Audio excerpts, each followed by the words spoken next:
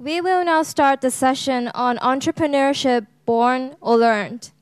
May I invite Mr. Anthony Nightingale, Managing Director of Jardine Matheson Limited, Professor Po-Chi Wu, Adjunct Professor, School of Business and School of Engineering, Hong Kong University of Science and Technology, and Dr. Jack Lau, Chairman and Chief Executive Officer, Perception Digital Holdings Limited, proceed to the stage.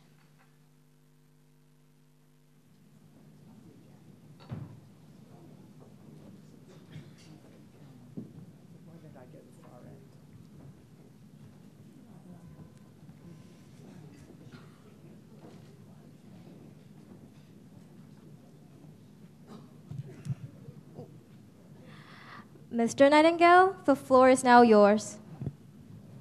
Thank you, ladies and gentlemen. I'm sure you'll all agree with me that was a spectacular and stimulating session.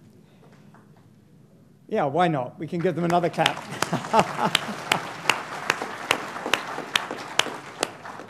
In this session, which I'm sure is going to be equally exciting, we're going to discuss the topic, actually Vincent touched on it, entrepreneurship, born or learned.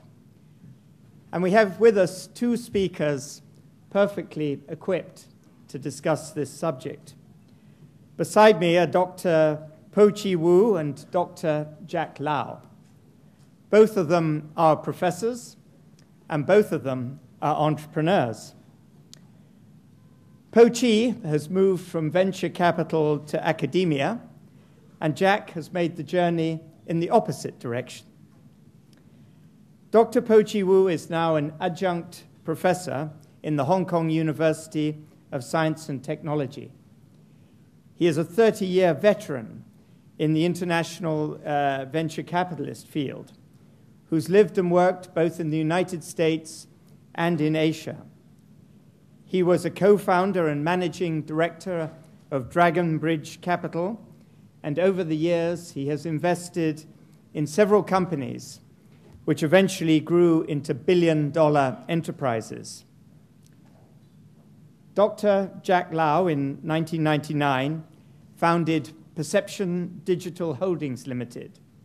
Perception Digital, a factoryless consumer electronics design house which specializes in design, supply chain management, and digital signal processing.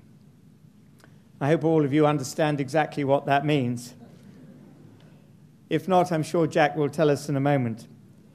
In 2010, it became the first Hong Kong University and Technology associated startup to be successfully listed on Hong Kong's growth enterprise market. Prior to that, as I mentioned, Jack had a successful academic career, including a time as an adjunct professor at HKUST. Ladies and gentlemen, I will invite our two speakers to the podium in turn, and following their presentations, we will have a question and answer session. So please think up any questions or comments that you want to make so that I can address them to our two speakers. So first, please join me in welcoming Dr. Po-Chi Wu. Po-Chi.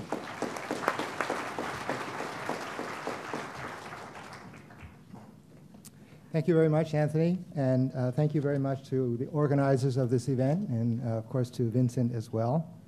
It's a great pleasure for me to offer you some of my thoughts. First, I want to call attention to my title. Oh, okay. Oh, there we go. Thank you very much. It's important because I want to share the reason for this title.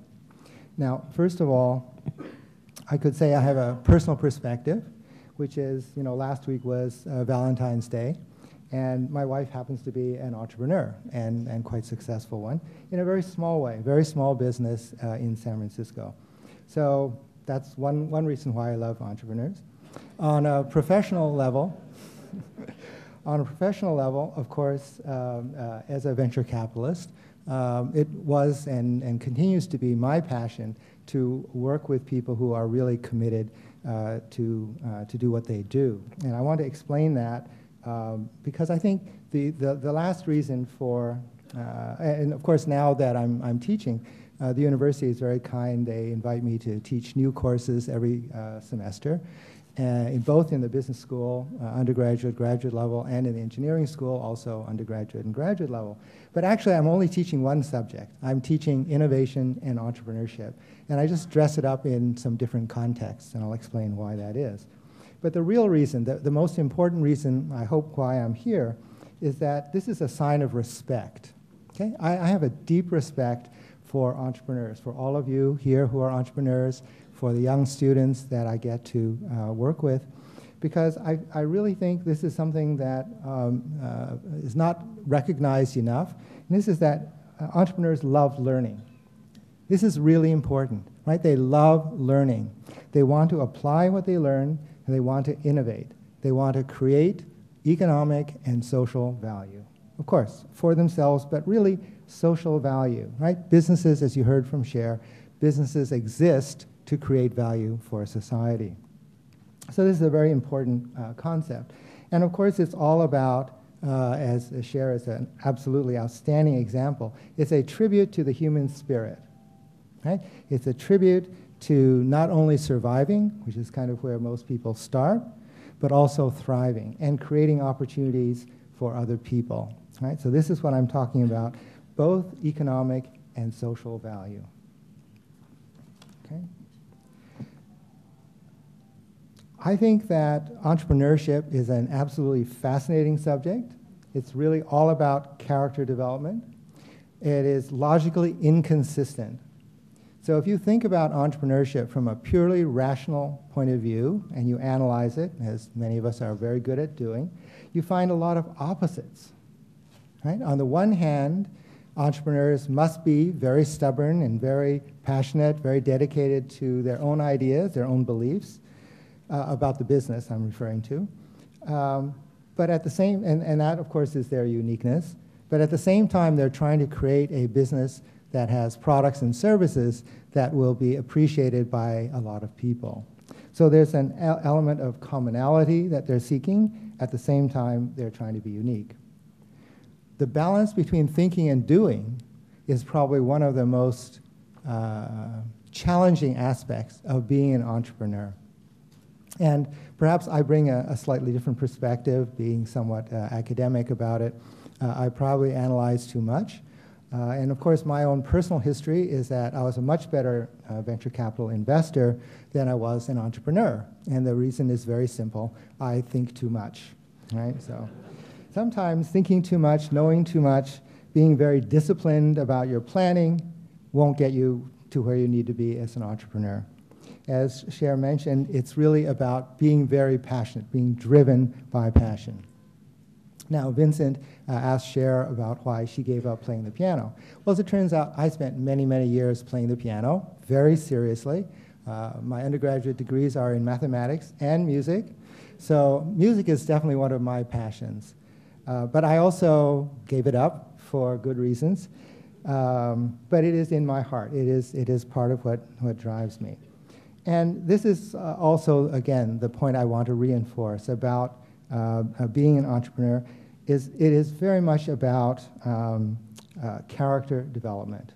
It's about who you are, how you show up in the world, what you want to contribute to the world. And it is this dynamic balance. It's this urgency, this drive to find this balance so you can be productive, both for yourself, of course. We are all driven by whatever it is that drives us individually, but also for society. And remember that the path for entrepreneurship is about innovation, and innovation is fundamentally unpredictable. So most entrepreneurs, and I'm sure Cher and both Vincent would agree, you kind of have to make it up as you go along. You can have some strategic direction, you can have some sense of where you want to take things, but actually you cannot plan in a very mechanistic, deterministic sort of way. You really do have to have faith, whether it comes from religious faith or just your, again, business passion.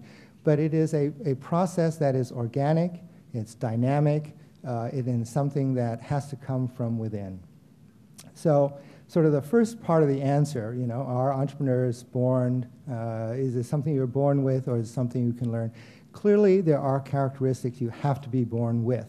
For example, I can just use my own case, you know, the tolerance for ambiguity and uncertainty, and therefore risk, is a characteristic that each of you probably has to a different level. And if you think about entrepreneurs, they have to be pretty much off the scale, right? They have to be really willing to put themselves, their ideas, their money, and the energy of their team, of their businesses, really out there to take that kind of chance.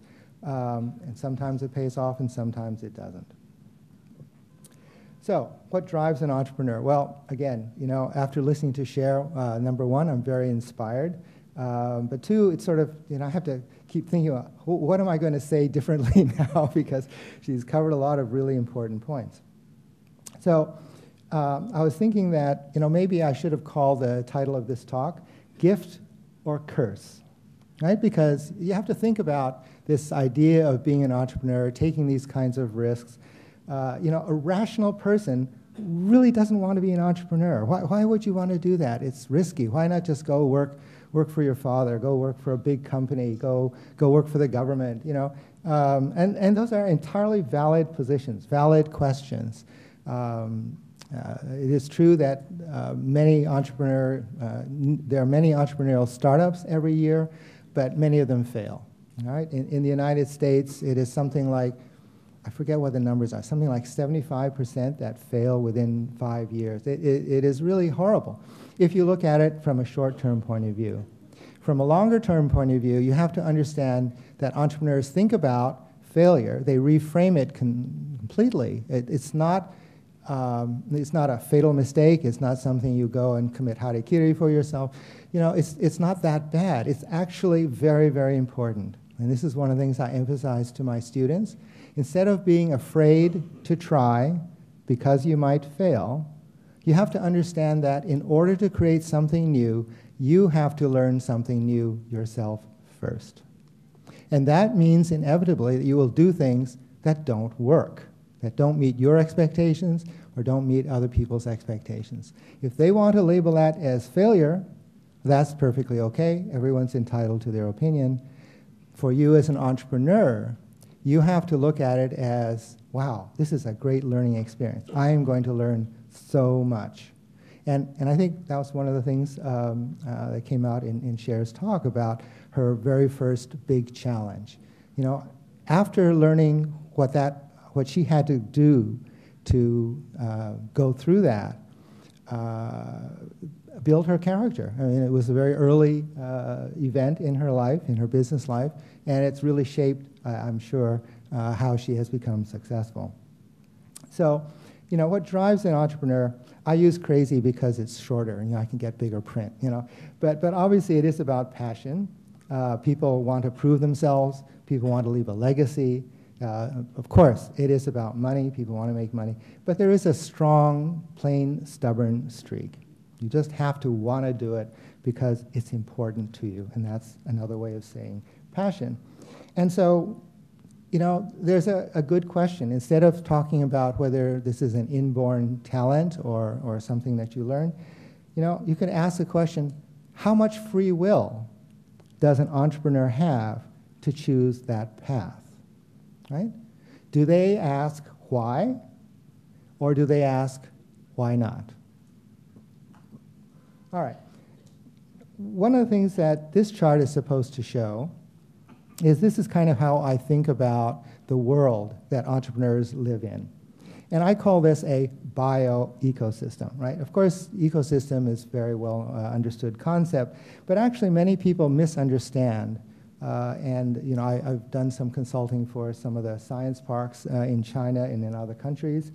And a lot of, particularly government officials, and I mean this with no criticism intended, confuse the idea of infrastructure and ecosystem.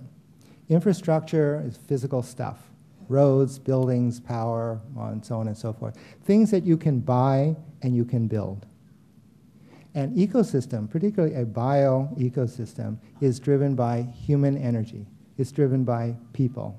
You know, you need a strong leader who has a vision, has drive, and you have to bring enough people like that together to create what I call this bioecosystem. So the one thing that I'd like to point out, because this is, of course, entirely obvious, all of you understand this, but it's the way I want to present it that I'd like to just highlight for you. And the most important piece, I think, is this mentoring piece. Right? Having been a successful venture capitalist in Silicon Valley, I have been asked over the last couple decades in a number of countries around the world, how can we create a Silicon Valley here? Hong Kong, Beijing, Singapore, Japan, in Europe, and so on and so forth. And I think the biggest need that is unfulfilled is this mentoring piece. And of course, we understand mentoring, and again, both Vincent and Cher talked about that.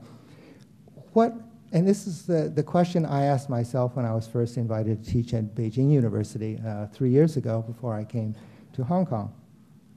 And the question is, what can I, with my experience, offer to students or to young people? If I'm not going to teach just content, because I can't teach content. I mean, what am I going to teach them about innovation and entrepreneurship? I need to help them have an effective learning experience of what it means to be innovative and entrepreneurial. So from experience, the only thing that I can offer them that they cannot get on their own, right? Because remember, they can learn the content, they can learn a new programming language, they can learn about semiconductors, they can design smartphones, they can do all of that on their own. But they do need guidance. And they need guidance from people who can show them context and perspective. Because that's something you can only get from experience. So that's what I offer. And of course, the conclusion is, you need all of these things, right? You need to be inspired, to create a successful entrepreneurial venture. You need timing, market timing, technology timing. You need a tremendous amount of courage. You'll hear that over and over again. And of course, you have to be very resourceful. So what I'd like to leave with all of you is that this is a prescription for success as an entrepreneur. So I'd like to leave with you a challenge for society, right, which is all of you, which is how can we provide an environment that encourages entrepreneurship? And clearly that's the theme of today's conference. And then, go one step deeper, which is how do we provide that effectively?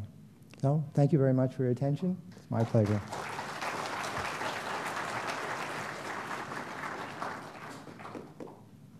Thank you very much, Po Chi, for that thoughtful and fascinating speech there. I look forward to following up some of those themes in a moment or two.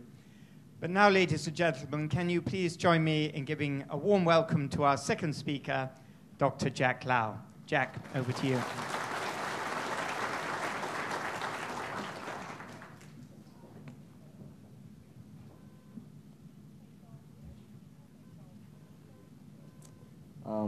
It's always fun to speak in front of an audience and seeing so many friends in Hong Kong, but especially lovely to see Loretta here. I'm going to talk a little bit about entrepreneurship and born or learned. That's the topic. My name is Jack. Just for information, I was a CPU engineer, designing 3D7 and 46 share, but didn't get to go the path that you did. When Vincent called me and talked about entrepreneurship, I thought it's sort of odd because in Hong Kong there's so many other entrepreneurs. But then I figure I'm sort of an oddball because I used to teach. I was a professor in electronic engineering in Hong Kong, and later on decided to start my own business and had a little success in doing digital signal processing, which most of you won't understand any about. Anthony, I'm going to talk about your ice cream business a little bit later. But then after receiving the call, I decided to do a bit of research, and I decided to go to Amazon.com and then type entrepreneur, and I found out there are about 16,000 hits on books. So I figured this must be a very important topic. And the top of the list of the book that I saw, it's a book by the name, the title, The Toilet Paper Entrepreneur. The Tell It, Like It, It is Guide to Cleaning Up Your Business even if you are at the end of your role. So that basically summarizes how people think about entrepreneurship. But really, born or learned. So I'm going to say a few things about my own experience, and this is a very important picture. This is a defining moment of my odd years of experience later on. The dude in the middle who is smiling actually was me. The guy on the left is my brother, who is 5 years my senior, and who always beats me up, even now. And the lady behind me is my mother. Actually, she's a tigress. Now, why I said this is an important moment in my life, because behind the scene, as I was told later on, was that I was actually crying. And my mom actually told me and started negotiating with me, even though I was 1 year old.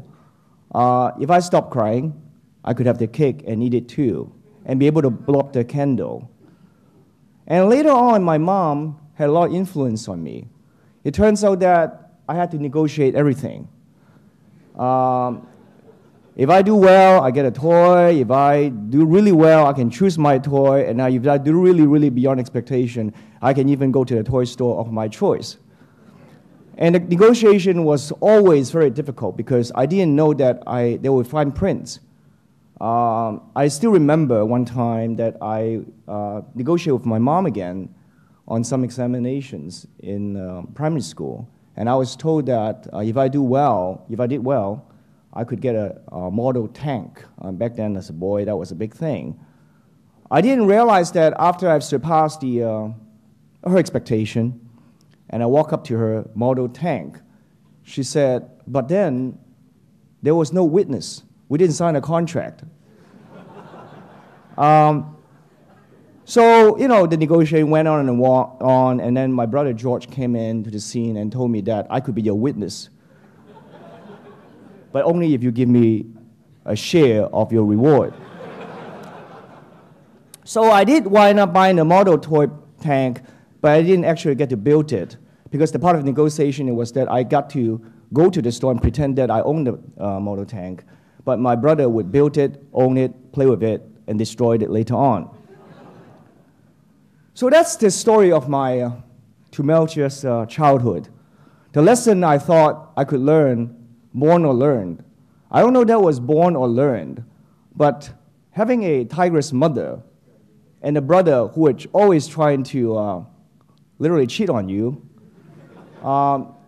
had definite significance on your desire to be an entrepreneur. Nowadays, when I do things, you bet you, I have lots of witness. I read all the fine prints and understand the cost structure extremely well. And I also have to say, today I'm not afraid of my mother anymore, because despite the fact that I learned the lesson, never, never, ever even think about, ever underestimate any woman from Shanghai.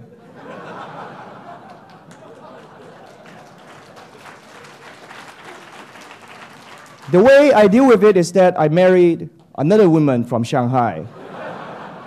So I get that squared away, and Catherine is now getting along very fine with my mother still. And then I decided that, when Vincent called me, I talked about born or learned, and I decided that I look at the guest list, the illustrious guest list, and I decided to do my feeble attempt in brown nosing, because who knows, maybe Cher would buy my company. Or Anthony may decide to give me a lifetime ice cream for free. So I decided that I need to be the center of the universe. That's how people without much confidence has to do. And I decided to figure out the link amongst all of us. Well, first of all, there's Vincent. Vincent there. And I decided that he and I are related, both having beautiful wives. But also, we somehow affiliated with the university in Hong Kong. And also, actually, Vincent wouldn't admit it, but we went to the same high school in Hong Kong.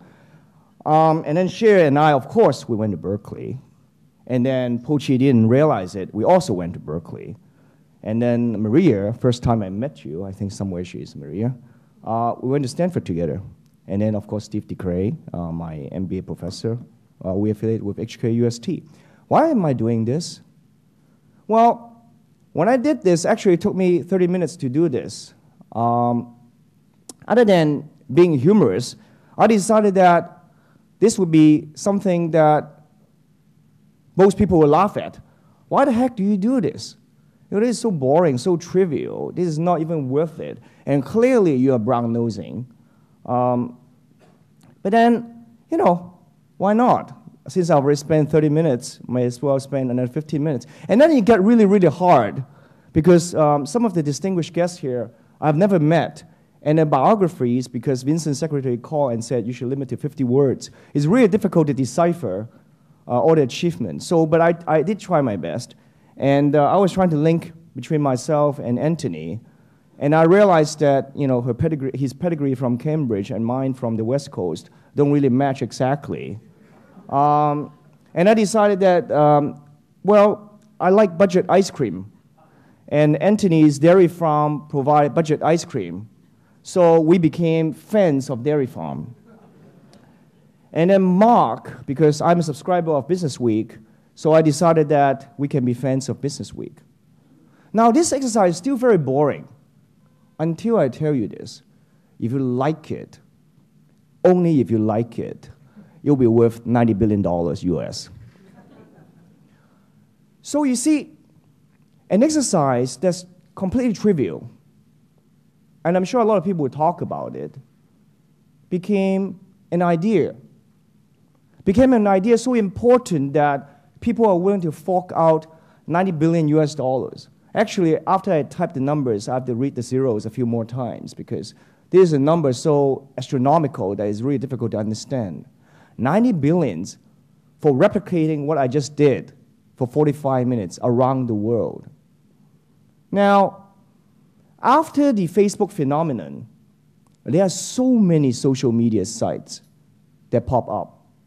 People talk about connecting to other people. It suddenly seems very fashionable, very rewarding financially as well. And I bet you there's so many people now doing social media sites not because they had a tigress mother or a brother who always beat you up, but because economically it becomes very, very lucrative and attractive. And why not? Because the cost of trying it is so low. So here's my statement for today to address the question, entrepreneur, born or learned. I think the probability of becoming an entrepreneur is really a combination of childhood influence. And Cher described her childhood, her father, the loving father, maybe her religious faith, and her trial and error. I bet Cher would still have started a business, even not in technology. Even she did not go to Moscone Center and try the 386 VIA board, which actually I had one when I was a kid. Well, I shouldn't say when I was a kid. That gives away my age. But also the social and economic factor. I really believe that you can be all the entrepreneur if you want, but if the society does not reward it, the justice, the legal system, the legal framework are not there to protect intellectual property. The stock market and the angel investors and the venture capitalists do not exist to reward economically the guy who wanted to start a business. Then it's really, really hard. So really my conclusion is the following. If you had not thought about entrepreneurship when you were young, it's really, really difficult. I hate to say this to you, Pochi. Entrepreneur is really, really difficult to learn. But what you can learn is about the technical framework, the balance sheets, the profit and loss statement, and how to read people, how to hire people. You can read all about all you want. There's 16,000 books that you can buy on Amazon.com that talk about entrepreneurs. But if you haven't thought about this, it's going to be really, really difficult. So that's my statement for today. Thank you very much.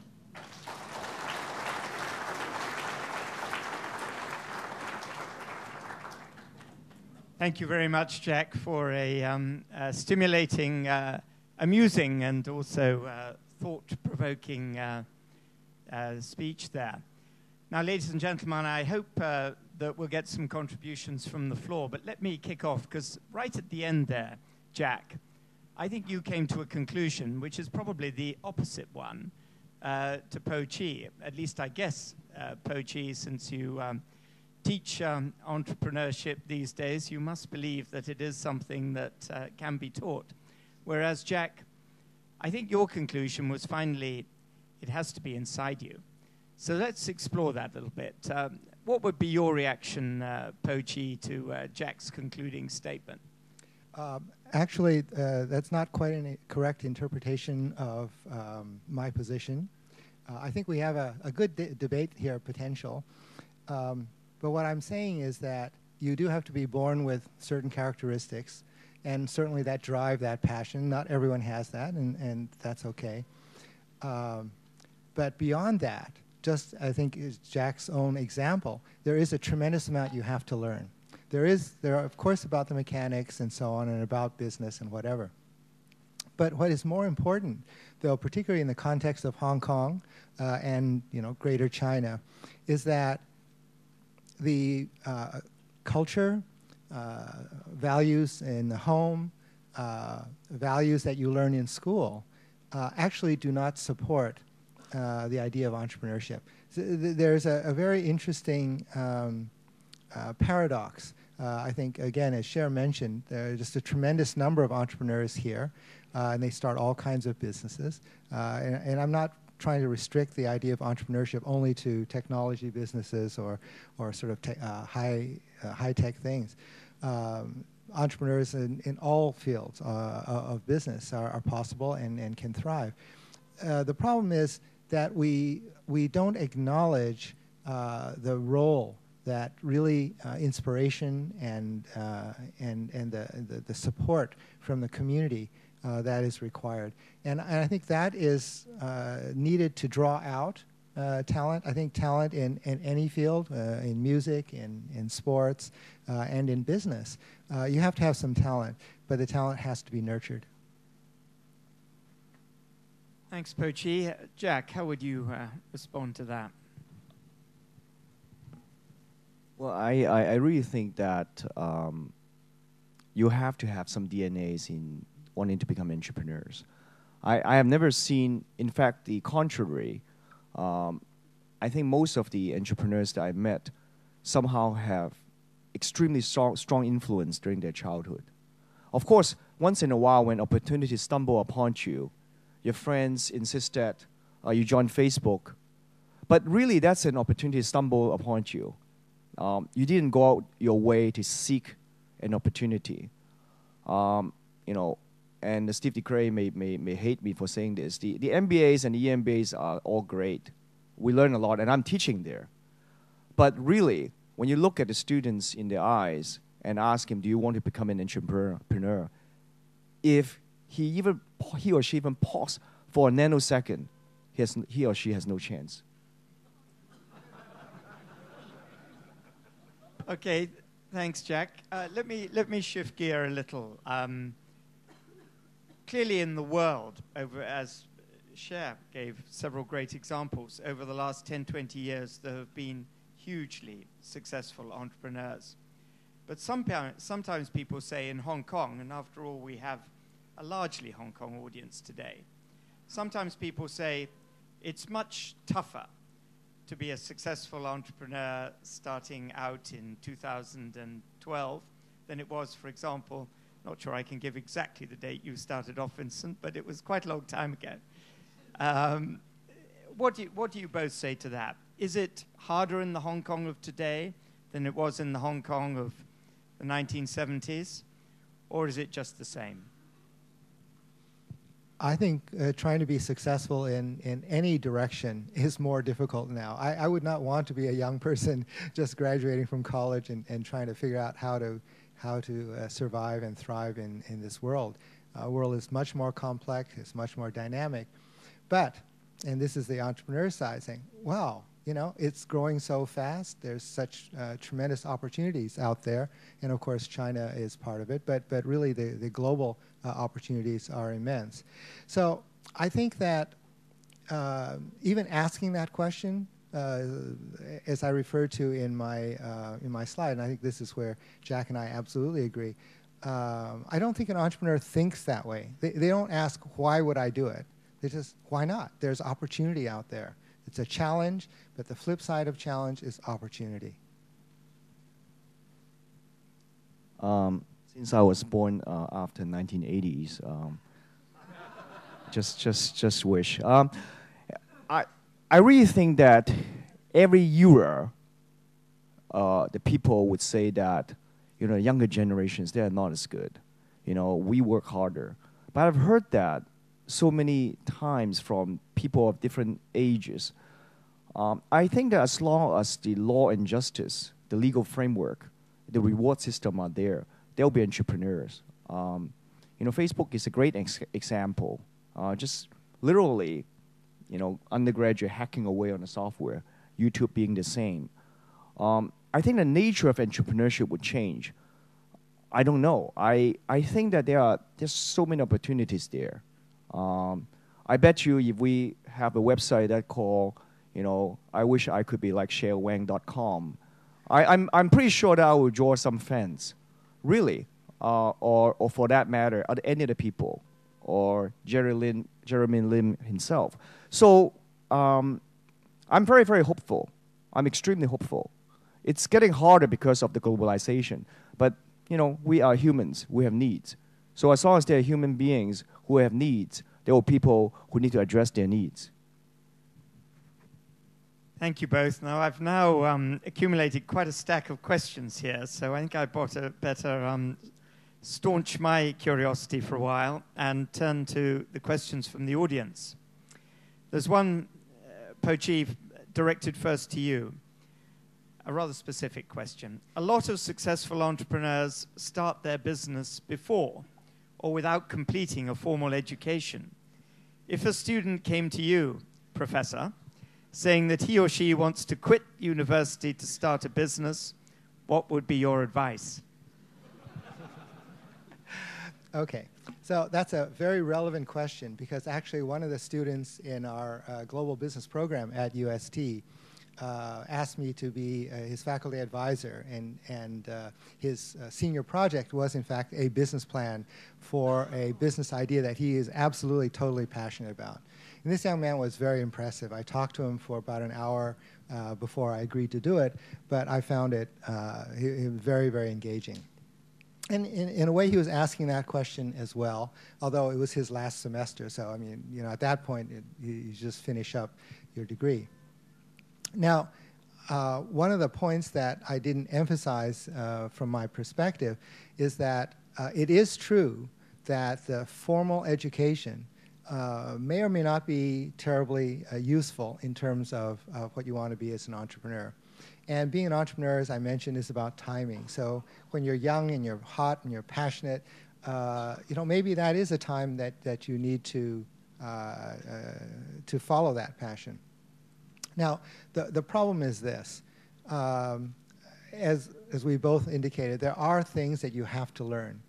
Now, one of the quirks of being an entrepreneur is that, as I pointed out, entrepreneurs love to learn. Okay? This is very, very important. They love to learn, but they want to learn by doing. They want to learn by direct experience. They want to be out there and learn, as we used to call, street smarts. Often they're not very good academically. The handful that people think of, a Mark Zuckerberg, Steve Jobs, Bill Gates, I mean, these are people, one in a generation, maybe two in a generation. Very, very rare cases. How many of us could even believe that we have that same potential or possibility? Now, it's not to say that every entrepreneur has to aspire to such high accomplishment, but you have to think about, what do you do, what resources do you personally have to bring to your venture? Okay, the thing about staying grounded that Cher pointed out is you have to have a dream, you have to aim very, very high, you have to have that high energy, but you have to be grounded. You have to understand who you are, what do you really bring, and you know, if you drop out in the middle of school and you say, you know, this is my passion and I'm going to go do it, that's perfectly okay. And I would encourage someone to do that only if they could really see that experience as a learning experience. Okay, this is the answer that I give to many students who ask me, you know, when I graduate, should I take job A or job B? And the answer, instead of telling them, of course I don't advise them on any particular choice, is think about not just what the benefits might be or what the downside risk might be, the weaknesses, strengths and weaknesses. We all know how to analyze that. Think more importantly, what will be my experience if this works out? And what will be my experience if this does not work out? And I think that's the most important advice that you can give to entrepreneurs. That sounds very wise advice, Po Chi. Now, Jack, clearly someone in the audience like I did enjoyed your family stories and wants continuation. So here's a question directed specifically to you. Given that he came from a similar environment, did your brother become an entrepreneur? Well, my brother eventually became a medical professor at medical school. I think he walked down the wrong path. I think that he definitely had the DNA, and I think that he applies entrepreneur or innovative DNA in some of the fields, innovative medicine and things like that. No, the answer is no. In fact, but we still talk to each other a lot and brag about our achievements all the time. So there's a continuous competition between the two of us. But this time, you know, he has probably not much chance to beating me. Thank you, Jack. Now I've got a question for you both, a rather kind of practical one. I want to be a successful entrepreneur.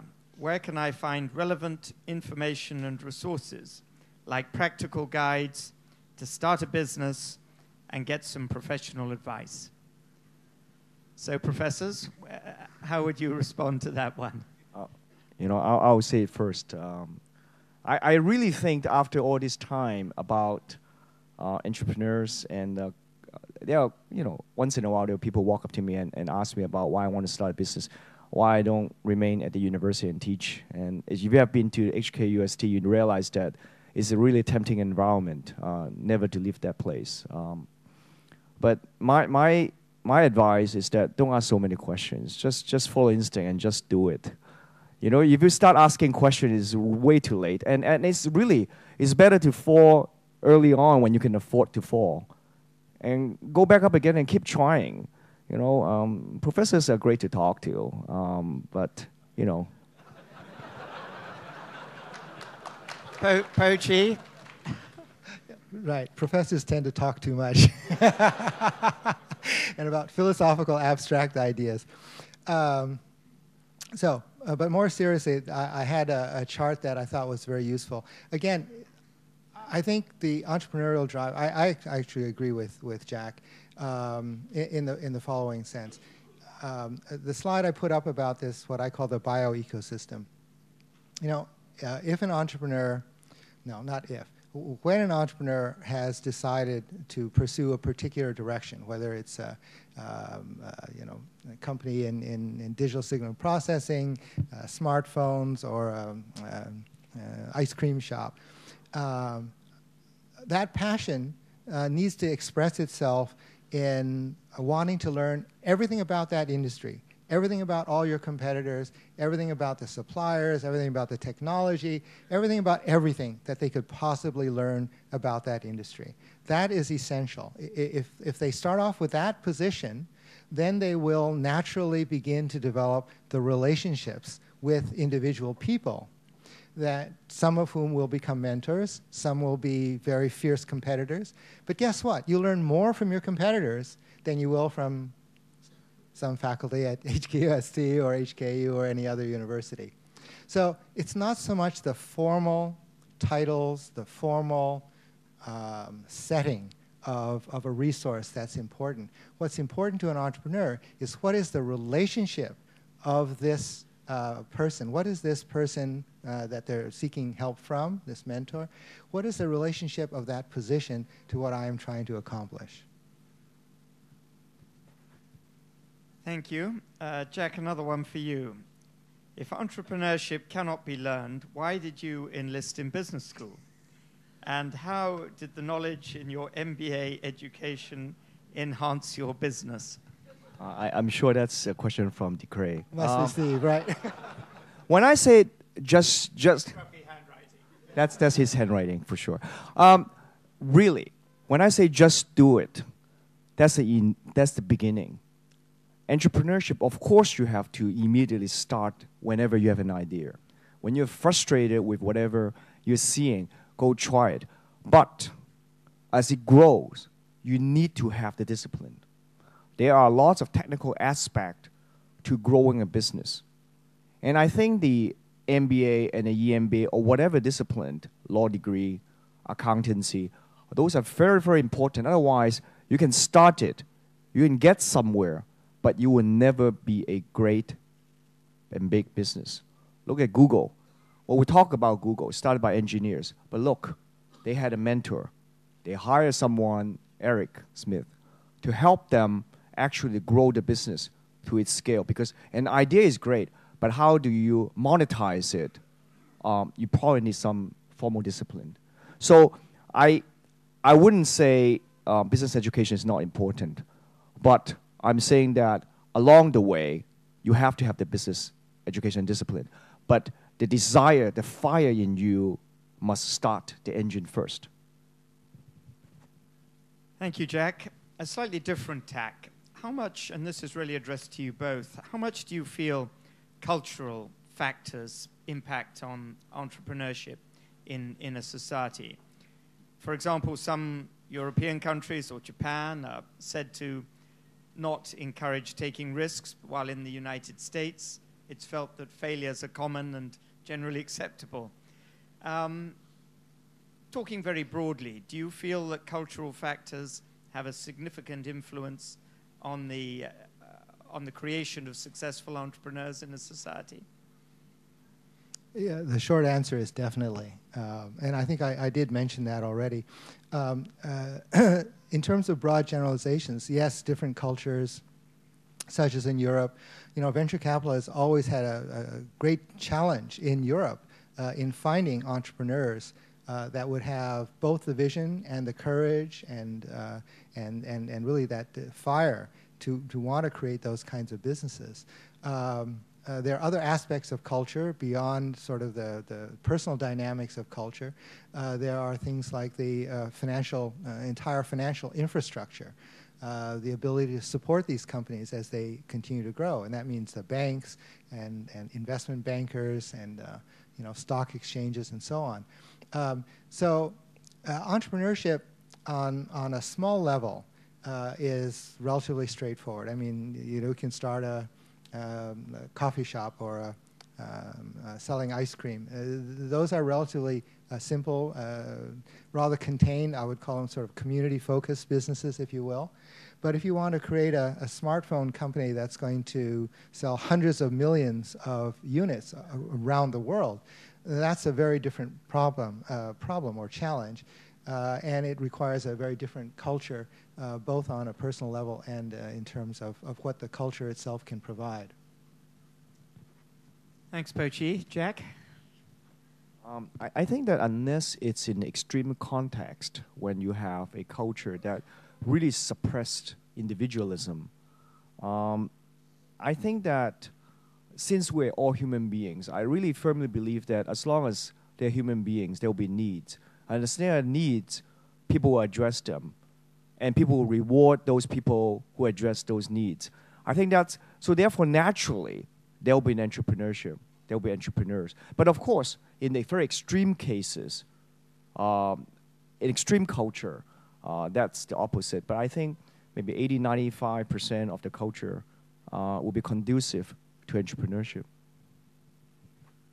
Thanks, Jack. Now I've come coincidentally got two questions that have come up at this moment that are very, very similar. So let me address them to you both. And it is, many entrepreneurs start their businesses when they're young. Do you think a man, it could be, I guess, a lady too, who is trained in a big corporation and passes the age of 35, still has a chance to open his own company? And the other question is, what would be the right time to start? Is it too late to start in the early 30s?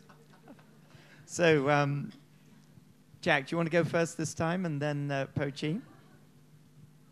That's very difficult to answer a question. I don't know, 35, 34, 31, 30, 29, 18, what is the right age?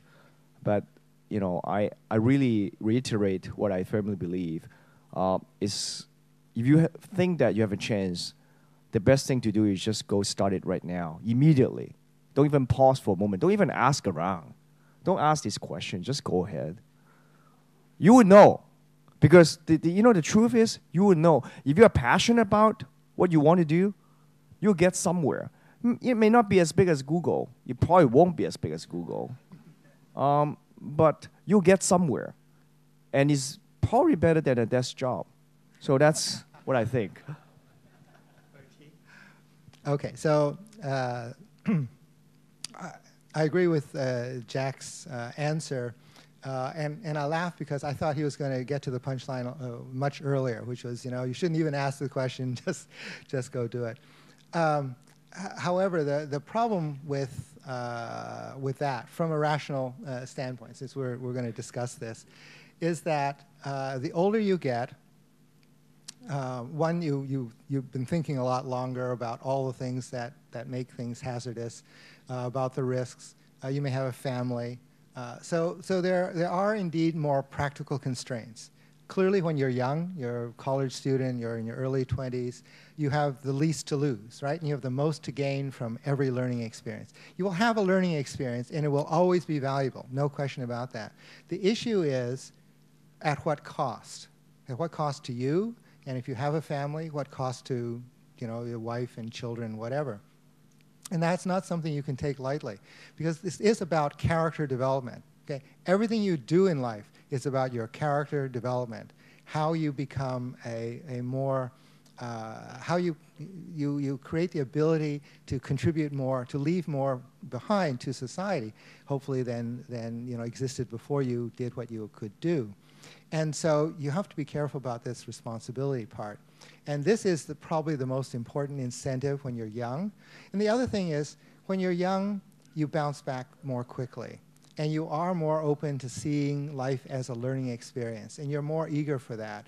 And it's easier for you to go up to someone like a Cher or even Vincent and say, hey, Vincent, you know, can you give me some advice? Now, he may or may not talk to you, but at least you don't have that fear. One of the problems as you get older and with knowledge and with thinking is you develop more fear.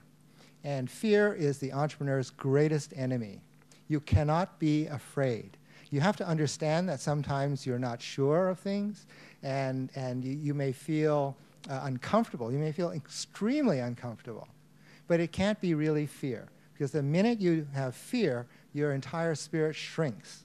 Your creativity goes down. This has been proven. This is research from neurophysiologists and psychologists. There's a huge body of scientific knowledge that actually validates this. When you're happy, when you're optimistic, when you're cheerful, you are more creative, you are more innovative, you are more able to have the kinds of relationships that will help you be successful in whatever you choose to do. But every time you go into fear, then everything shrinks, and you are building a cycle that will only take you down. Don't listen to him. Don't think too much. The government has already given each of us $6,000 Hong Kong. Swindle a few more from your friends, and let that become your startup capital. Just do it. Spoken like a true entrepreneur. Do whatever it takes. Well, we're getting quite close to the end here, but I think we've got time for just a couple more questions. One is from a student, and it says, I'm a student entrepreneur. You're both relevant to academia. we have to admit most talented people from the universities in Hong Kong go into banking or consulting. How to change the current scenario in Hong Kong? How to stimulate the entrepreneurial culture among students nowadays? What would be your thoughts? Hong Kong is only 100 square kilometers. You really have to think in a bigger, or whoever asked that question has to think of a bigger context. Hong Kong is very unique in the sense that we have been somewhat self-sustained. You were born in Hong Kong, you get married in Hong Kong, you start a family in Hong Kong, you work in Hong Kong. But really, Hong Kong is really 100 square kilometers. Nowadays, going across the border, it's very trivial. You really, the academic thing, of course, I didn't leave school until I was like 20-something, close to 30-something. So when I was making joke about the university and academia, I was really somewhat regretting that I started late. So Hong Kong is very, very small. Think of a broader context. Okay, so that clearly is number one. I think even in the Hong Kong context, because clearly that's the big answer is you have to broaden what you think of as opportunity and give yourself more space. Being innovative and being entrepreneurial requires space, physical space, spiritual space, a sense of opportunity, and the more you limit that, and if you perceive that these are limits that the culture or society puts around you as constraints, then you are again, it's like they say, fighting with one hand tied behind your back. So the first thing you have to do is really give up those constraints, give up those fears, and look at what you think are opportunities. What opportunities can you create? Not what opportunities are already out there. Okay? Too much of our society, and unfortunately our formal education process, is saying, well, this is the way society is. Find a way to make your spot in this matrix or this environment. An entrepreneur has to be driven by a different tune, which basically says, okay, instead of saying this is a society and this is where I'm going to fit, how am I going to create something new? How am I going to create a space? How am I going to put my unique value in this context so that I can do something that's different and that's more satisfying, again, not only for me, but for others. And so really you have to look at the question from a different perspective. Thanks very much, Pochi. Now I think I've got the right question here to finish up this session, and it's addressed to you, Jack. As an entrepreneur, how do you measure your success? Regardless of how successful society perceives you, at what point do you sit back and think, I've done it. I've achieved my goal. I've done what I set out to do. In the ordinary world, people will ask you how much money you make, and that seems to be the way that people gauge you. But I really think that, well, since I don't have much money, that's really not the way to measure your satisfaction. Entrepreneurship, I think that most people want to start something, they have to be very passionate. They have to really enjoy what they do. Recently, I picked up the game of golf, and I realized that I am totally hopeless. So I went back to the lab and invented an electronic device, which I will launch very soon, and enable me to hit better, swing better, but I don't know. But really, that makes me really happy, because I realized that my skill sets is put in place, and I can fulfill my dream of building things, of really putting my beliefs and passion in work. And that's all that matters. Of course, if there were a few more zeros on the balance sheets, on the positive side, that would be good. But that's really secondary, I think. So am I happy? Am I successful? I unabashedly tell you that I'm extremely successful because I get to do what I really enjoy doing. Thank you. Thank you, Jack.